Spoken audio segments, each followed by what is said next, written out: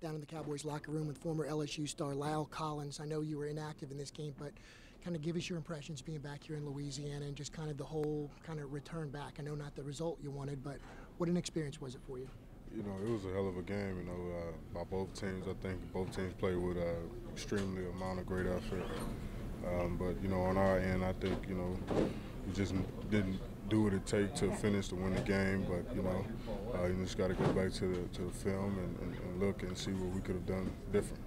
You've had a nice rookie season right out of the gate. What has this year been like for you, these first 3 games that you're on the field? Can you just give us the experience, what it's been like through your eyes?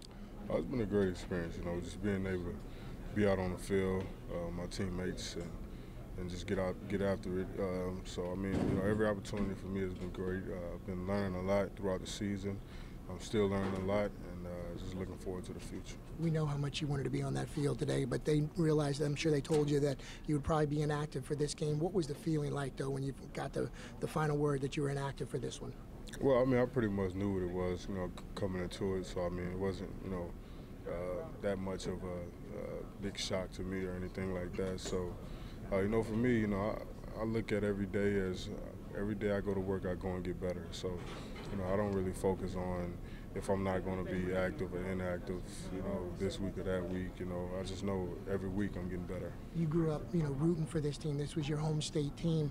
What was the whole experience like during, just past the draft? When did the Saints pursue you, or were they one of the ones that kind of stayed away? I know there's been conflicting reports. I know Coach Payton said. For the most part, I had conversations with almost every team, after the draft, and the decision was totally up to me.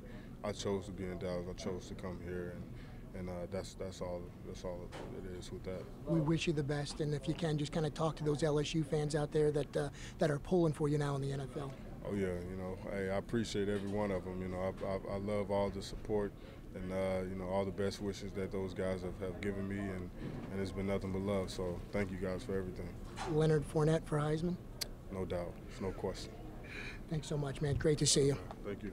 La'el Collins, inactive today, but certainly been a big part of this Cowboys offense the first 3 games of the season. We'll send it back to you guys now in the Louisiana Cat Studios.